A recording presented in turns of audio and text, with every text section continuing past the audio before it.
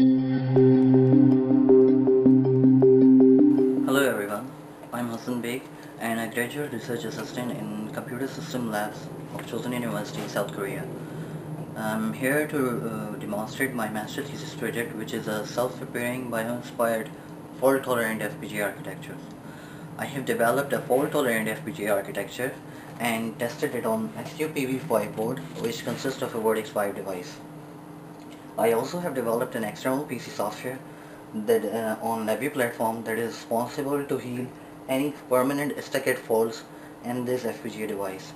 This software communicates with this FPGA device through UART interface and identify which part of a FPGA die consists of an error.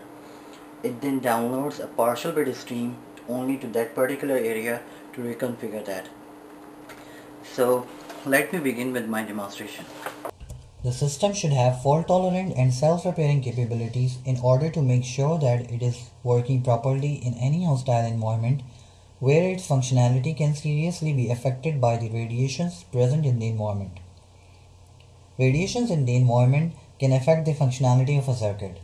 Single event effect occurs when a charged particle present in the environment hits the silicon, transferring enough energy in order to provoke a fault in the system. Single event effect can have temporary or a permanent effect depending on the amount of energy transferred by the charged particles. In order to keep these programmable devices operational in such hostile environment where the human intervention for maintenance and repair is impossible, a promising fault-tolerant and a self-healing reconfigurable architecture is considered necessary. The fault-tolerant mechanism of a living organism inspired us to develop a fault-tolerant FPGA architecture. The biological tissue in a human body is composed of a group of cells together which carry out a specific function. Each cell is made up of several organelles like mitochondria, ribosomes, nucleus, etc. The cell's nucleus contains chromosomes made from long DNA molecules. DNA is further divided into a group of nucleotide sequences called genes. The genes that have same DNA sequences are termed as paralogous genes, which generally performs the same function. So for example, out of two paralogous genes A and B, if A goes faulty, then B takes over the functionality immediately. If both A and B is faulty, then cell dies.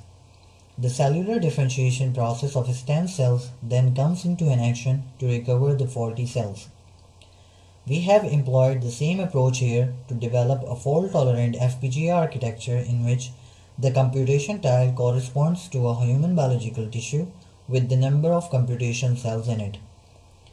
Original and spare function plays a role of paralogous genes here.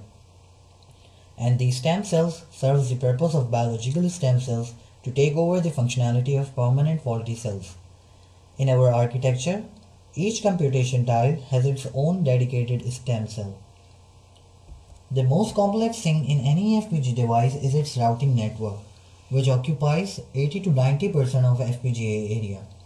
And to propose a new FPGA architecture means to keep all the routing issues in mind while developing a new FPGA architecture. It is also difficult for the commercial FPGA vendors to refine the existing routing architecture according to the newly proposed fault-tolerant capabilities. This arises the need to develop such a design that can be incorporated with the existing routing network. These facts led us to invent a generic fault-tolerant FPGA computation cell that can be arrayed over the whole FPGA device. Unlike previously proposed architecture, this one can not only be implemented on the existing island style FPGA architecture, but can also be able to fabricate entirely as a new device utilizing the existing routing network strategies. This is the performance comparison chart of our implemented architecture with that of recently developed ones. It can easily be noticed that our architecture is far much better than others in many ways. We have tested our proposed architecture on XILINX board as mentioned earlier.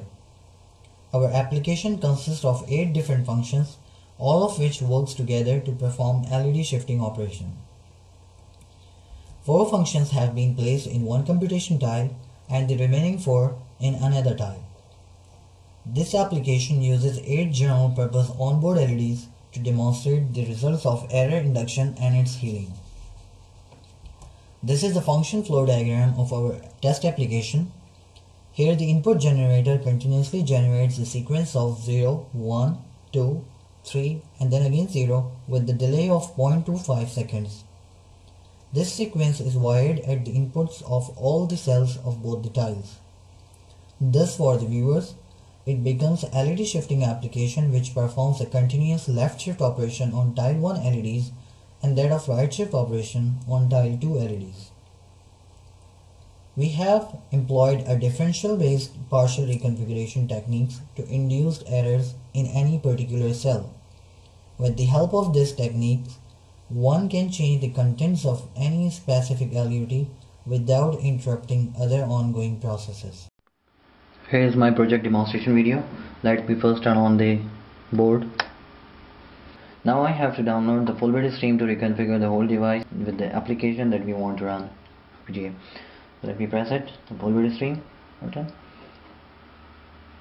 What it does is actually download the full bit stream to reconfigure the whole of the device, and it takes almost 10 to 9 seconds to reconfigure. So it's now reconfigured, and you may notice that full bit stream.bit is downloaded, and it took almost 9 seconds to reconfigure. So since the full bit stream is downloaded and the LEDs are shifting left and right, so let me first introduce a temporary error in cell 1 of tile 1 and cell 2 of tile 2. Okay, as you may notice that this bit is downloaded in 0 seconds, and you can also see that the functionality is not affected because the spare cells immediately take over the functionality of the original faulty cells. Now first I have to retrieve the original functionality back again in order to test the other erroneous conditions. So you may see that the retrieve original bit is downloaded. It's a partial bit and it's downloaded in 0 seconds. Alright, so let me introduce the permanent error in cell 1 of tile 1, which is stuck at one fault in the cell 1 of tile 1. You may notice that the cell 1 is stuck at 1 and it immediately is reconfigured. So the LED showing the tile 1 is erroneous, but its functionality is taken over by these 10 cells. So here this LED also shows that the T1 has an error. Okay, let's retrieve the original function back and now download the permanent error C2 T2.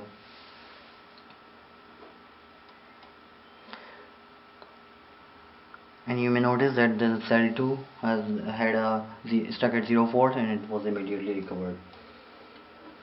Okay, let's again retrieve original functionality back, and now let's introduce the error in tile 1 and tile 2 both, and see the tile 1 will be healed first and then the tile 2 will heal, because the tile 1 is placed at the left side of the die and tile 2 is on the right side of the die. We also introduce 2 errors in tile 2, and you will come to notice that all of the errors will be recovered at once. So here we go. See that tile 1 is reconfigured and then tile 2 is recovered. So this is how our software and hardware communicates and works. So let me retrieve the original functionality back again. And that's all.